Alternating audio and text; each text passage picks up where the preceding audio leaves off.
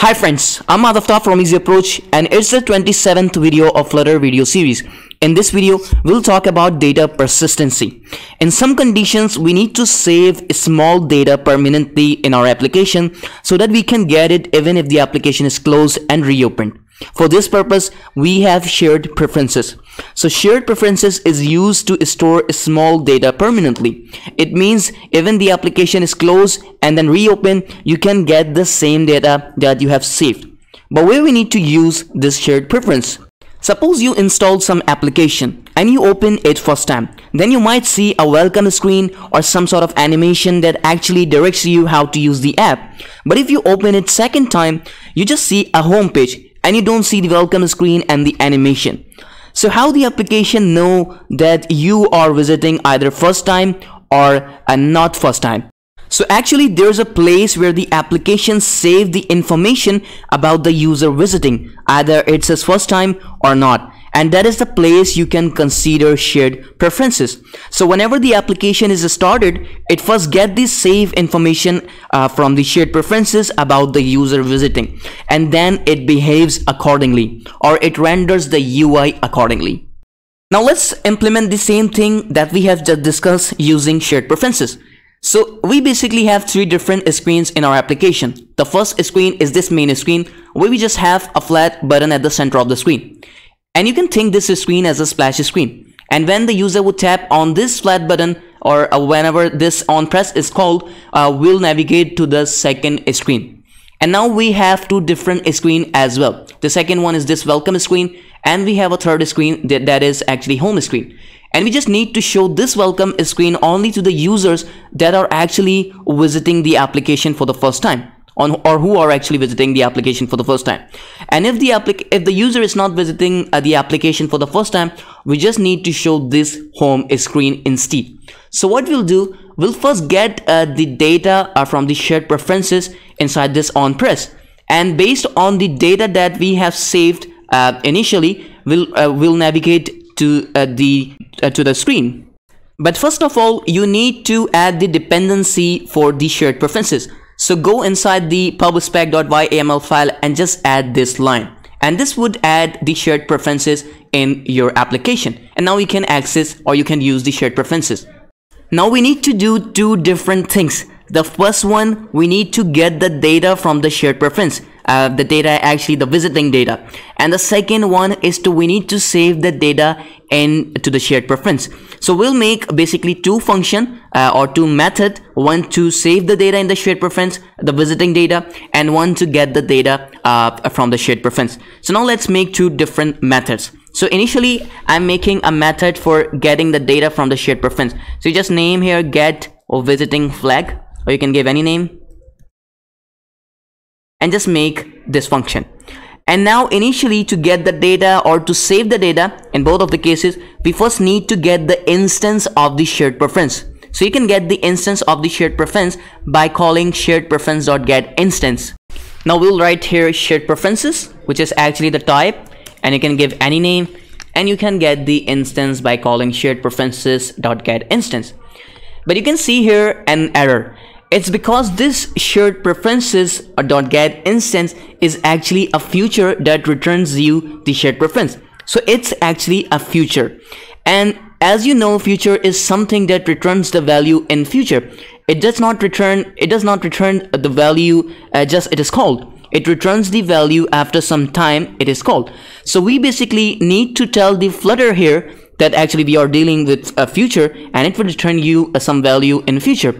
So we basically need to wait here for this feature to return the value so that we can assign to this variable. So for this we need to use here a wait operator. So it actually tells the Flutter, hey bro, it's actually we are dealing with the future and it will return you some value in future. So we basically need to wait here so that we can assign it to the variable that is at the left hand side. So we basically need to use here await, and since you are using here await, we need to make this function asynchronous by writing here async, and now you are good to read or write whatever you want. Now let's read the data or get the data from the shared preference. As we'll be getting some boolean data, because we'll be saving some boolean flag for visiting in the shared preferences, we are making here a bool variable, and just give any name you want. And now you can get the data from the shared preferences by calling preferences.getBool. And as we are getting the boolean data, we are calling here getBool. But we have different option as well, like getDouble and getInt, getString. So if we are saving a double data, we can get it by getDouble, or same with others. But we are here just using getBool. And now you need to give here the key. Actually, key is a string value by which you uniquely identify the data in the shared preference. So we basically, in order, if you want to save for multiple data in the shared preference, we need to give a unique key to each and every data, and we will get the data by giving the same key that we have saved with. So we just need to give the key here, and you can give any key like already visited. But since we haven't stored any data or any value in the shared preferences with this key, so this would initially return us null. And if it returns us null, it means the user has not visited the application before. Because if he had visited the application, we would have set the value for this already visited key. So what we need to do in that case, when the user has not visited the application, we need to save false in the already visited. So what we can do, we can use here null aware operator, and we can assign false to it.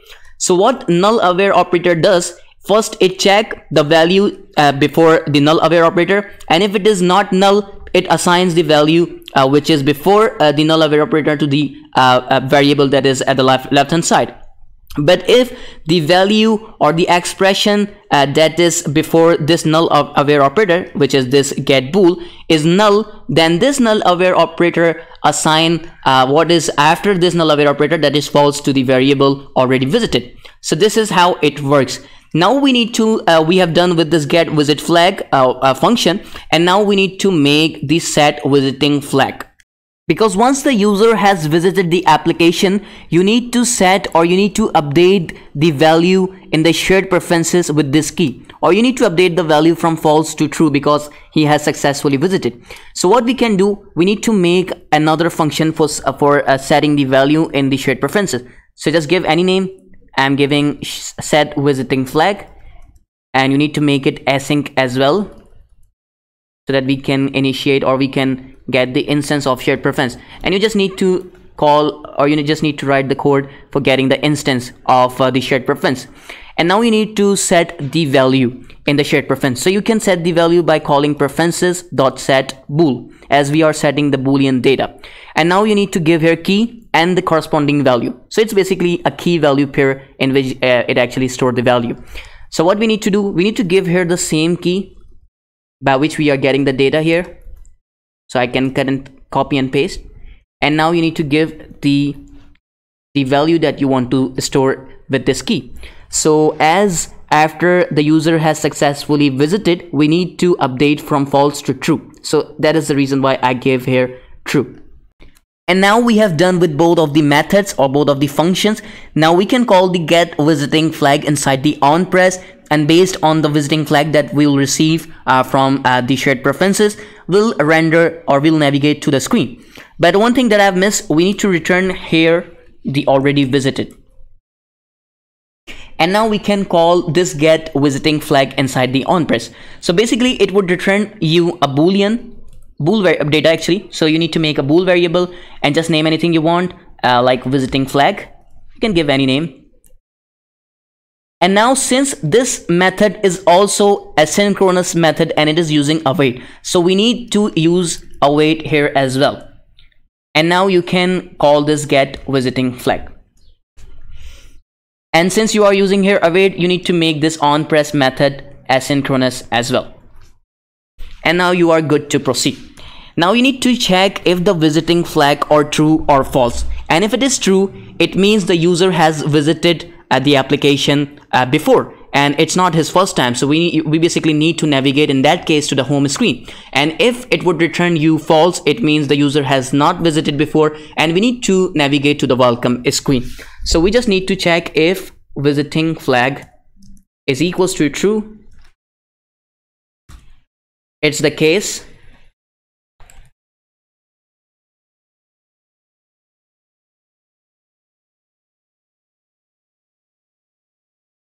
It's actually the case when the user is not visiting for the first time, and we have a case for the false.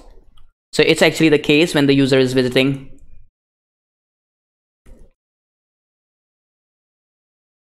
for the first time.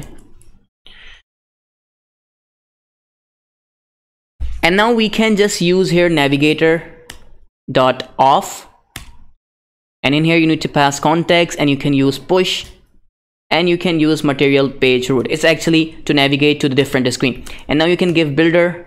Inside the builder you have to pass your context, and you just need to return the screen on which you want to go. So we are basically need to go on the home screen actually. So I just need to pass here home, and in this case you just need to pass here welcome screen, since the user has not visited before and we need to navigate to the welcome screen first. So this is it, and we need to do one thing that we have missed, because here the we have actually got the value or the flag through which we are actually identifying that the user has visited. So we now, after this line, we can change or we can set the visiting flag. So just call this method. So it would update the value in the visiting flag with this key from false to true, because user has visited. And after second time we on the second time when we run the application, it would give the updated value. So now let's run this application.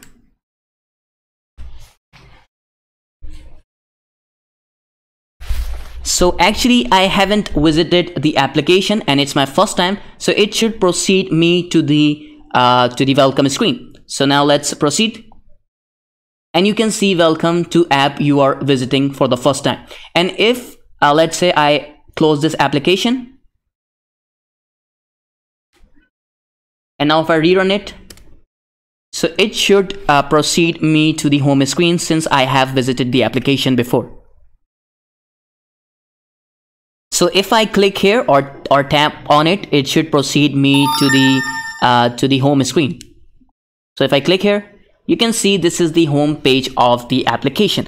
So this is how you can store the data in the shared preferences on actually permanent basis. The data will not removed once the application is closed.